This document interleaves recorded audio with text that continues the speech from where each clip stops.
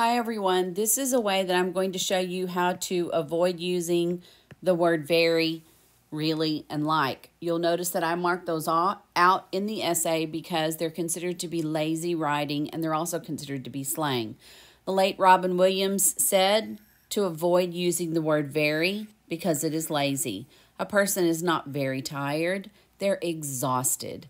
Do not use very sad, use morose. Language was invented for one reason, he said, to woo, and in that endeavor, laziness will not do.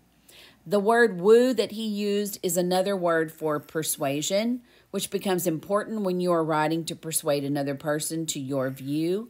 It is also important when you are persuading an employer to hire you. It becomes very important.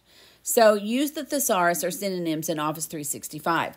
I have screenshots of that here because that program will not allow me to do this recording. So first of all, highlight the word that you want to look up. Hold your finger down on it and it will bring up this box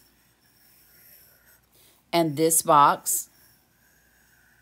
So look down through the list and find synonyms for very.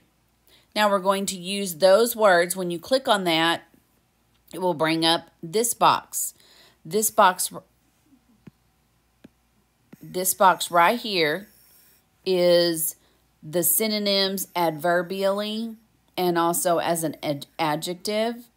So instead of the rain is very soft, it is falling very light, it is very beautiful, it is very misty, I'm feeling very happy. It really becomes so repetitive and it's just a lazy way not to look for a good word. So instead, the word you're going to look at, the rain is extraordinarily soft and is falling particularly light. It is singularly beautiful and distinctly misty today.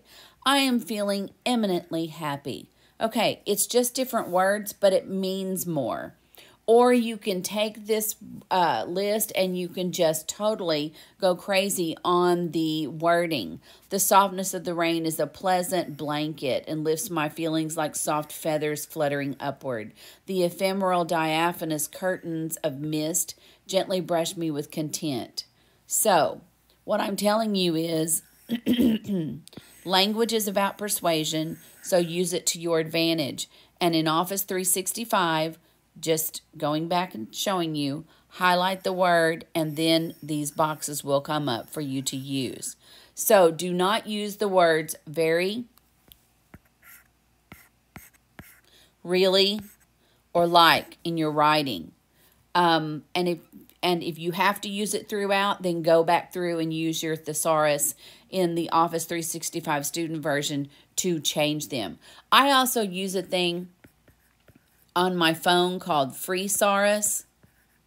It's a free app to look up different words that you can use for words, and it has many, many, many words to use. So I hope this helps you.